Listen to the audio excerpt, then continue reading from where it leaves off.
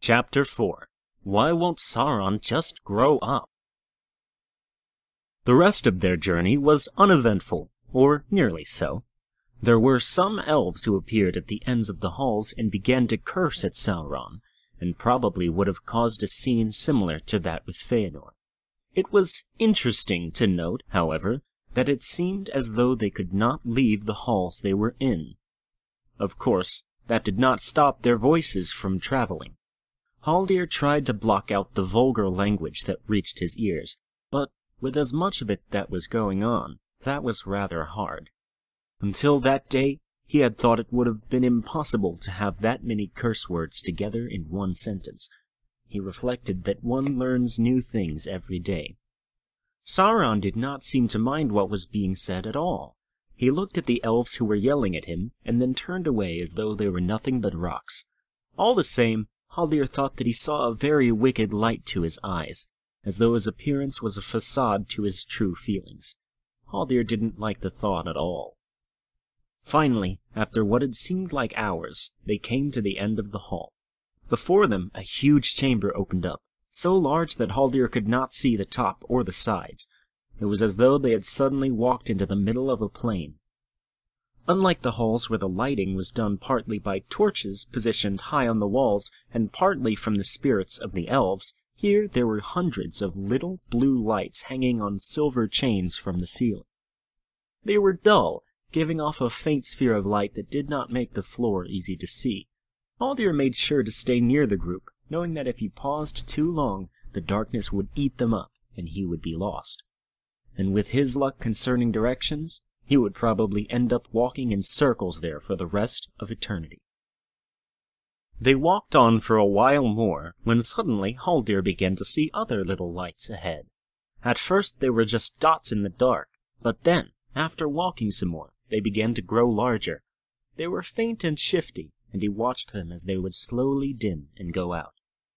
Haldir watched the lights curiously for a couple minutes, and then he hurried a little so that he was walking next to Namo. "Those lights," he began once he got the courage to speak. "What are they?" Namo turned to him to answer.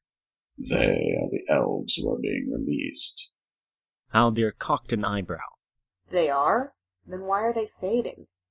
"Because they are getting a body. Their spirits seem to fade as their forms become more physical." Uh-huh. Finally, they stopped. In front of them was a line of souls, all patiently waiting for their turn. Ahead of the line was the wall, into which 8 tunnels were carved.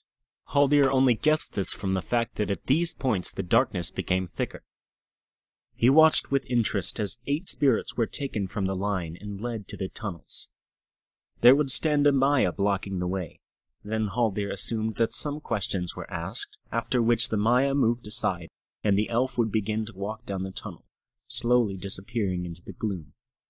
"Cheery little way to get a body back," Haldir thought to himself, forgetting Namo for a moment. Namo did look down at him in a reprimanding way, but it was Sauron who spoke, addressing Haldir for the first time. "You don't say. Looks like they're all being sent off to damnation. Not that such a thought really bothers me much." Haldir turned to him in horror. "You can read my thoughts too!" he cried. Sauron looked at him and shrugged. "Trust me, I'm not trying to. It just happens." Spinning back around to Namo, Haldir looked at him hopefully. "He won't always be able to do that, will he?" He started, frowning. "I'm not sure." Haldir shivered internally. The thought of having Sauron being able to tell what he was thinking at all times was not pleasant. "Oh, that's not very nice," Sauron said. "Stop doing that!" Haldir shouted, causing a couple of people ahead of them to stare and whisper. "I already told you I can't. It's an Ainur thing. I can't stop it." He shook his head. "Do you have any idea how annoying it was when I was in Holland with all those elves? All the time hearing them think, 'I hope these robes aren't too feminine,' or 'Oh, I wonder how my hair is,'" he said, flopping his hands around limply with a feigned, worried look on his face. Then he quickly dropped his arms, his expression falling also. I swear, drove me absolutely insane. You're sure that you weren't insane beforehand? Haldir hissed, his temper, which for a long amount of years had been considerably cool, for some reason starting to heat up again.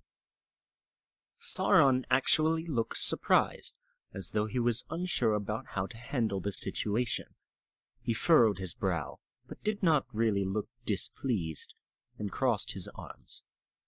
Well, no, he said finally, taking a couple steps forward as the line moved up. It then occurred to Haldir that it had probably been a very long time since somebody had talked back to him in that manner. Anybody who had done so earlier, be it Feanor or even Namo, had known Sauron already, and were definitely entitled to aim some derogatory comments at him, considering what sort of things Sauron had probably done to them personally. Haldir had not really had any personal grievance that he held against Sauron, as they had. Of course, when he had been alive, he had hated him with a hate that all free people had felt. But that had faded in his time in the halls, just like every other feeling he had ever felt. Now, although he was well aware that he should hate Sauron, he couldn't honestly say he did. He, in typical recent fashion, felt simple indifference. That being the case, Sauron more than likely felt the same towards him. So it was understandable, Haldir supposed, that when he had implied that Sauron was a raving lunatic to his face, Sauron could be a little taken aback by it. After coming to that conclusion, Haldir just shrugged. None of them talked as they slowly made their way to the head of the line. Eventually, the last group had gone through, and Sauron and Haldir were ushered forward. Namo, however, did not move. Haldir turned to Namo, wondering what he was doing. Once you get outside, you will find some people waiting for you. They will take you to where you need to go. Also, keep in mind what happened back there. Namo said, obviously referring to Feanor. There are people in Valinor who would not be pleased to see him. Sauron turned to Namo from looking off into space, seeming to understand that he was being spoken about. Me? Yes. Namo said. What, is that a surprise or something? No, not really, Sauron admitted. Anyway, Namo continued, it would be wise to keep his identity a secret. It will help give you peace. You aren't coming? Haldir asked him, surprised. Nemo's face actually turned up in a suppressed smile, and Haldir swore that he heard him give a precursor to a laugh.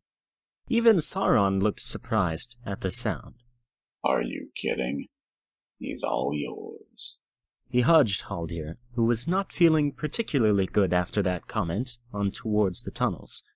You'll do fine. Don't worry so much. With that said, he turned around and headed back off into the dark, fading into it until he vanished from sight. Once he was gone, Haldir turned and looked at the tunnels. Sauron was already in front of one, and it seemed to be taking care of himself, so Haldir went to the only open spot he could find. He stopped in front of the cloaked Maya, and, since it was true that he was slightly on the small side, looked up at her. She looked at him for a second with a dull expression on her face as though she was ready to get this over with. Name? She said, staring off into space directly over Haldir's head. Haldir. From where do you hail? Lothlorien. Ethnic background? Sylvan. Was your death related to Feanor? War, grief, or other? War. Haldir said slowly, thinking the first choice a little odd. What do you plan to do in Valinor? Haldir glanced over a row at Sauron. I'm going to have to look after him, he said a little sadly. but I plan to have an otherwise normal life. He almost thought the Maya's stony appearance might have moved slightly at his comment. Good luck. She then stepped aside and pointed down the hall, continuing to speak mechanically. Follow the tunnel until the end. Try to concentrate on the memories from your life. It will help the process of regenerating a body. Have a nice life.